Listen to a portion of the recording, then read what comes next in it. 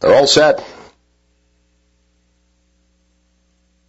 They're off and running. Rocket start for Perfectly Golden out to take the lead, joined quickly by Hale and Hearty racing second. Lock Green charging up the inside. Maxwell Terrace is next.